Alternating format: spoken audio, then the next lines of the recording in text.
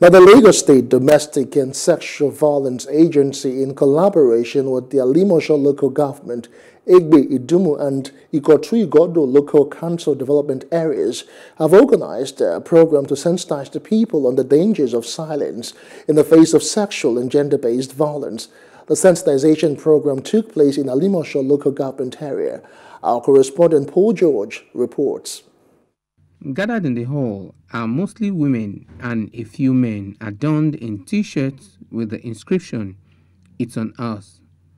They've all come out to listen and get more information on different forms of sexual violence.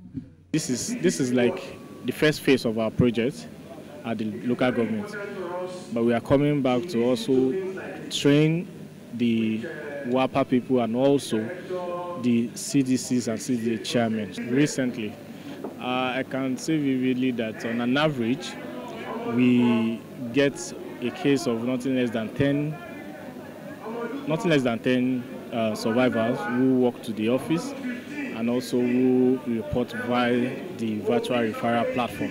The facilitator, Bose Ironse, says gone are the days when women will keep quiet in the face of threats to life. She speaks alongside others. The community people need to understand. They need knowledge. They need information to understand what is going on.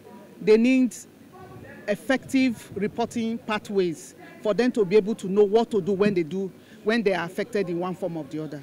Some people want justice. There are some people they don't really want they just want anything.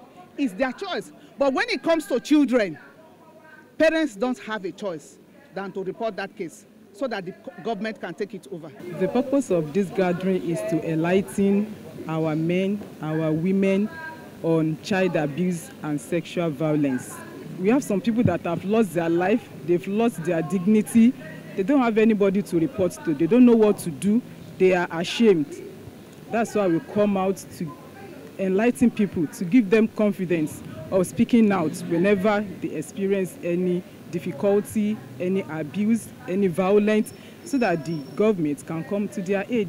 The first thing is to sensitize the citizenry that they should see something, say something, and do something immediately. We should also include the law enforcement agencies by sensitizing them that once this happens, they don't need to body shame the victim, because sometimes we've had argument that because women are walking naked, that's why they're being raped. But what about the case of a 3-year-old or a 1-year-old? Were they walking naked? To nip domestic violence in the bud, those affected are encouraged to speak up at the sight of a threat.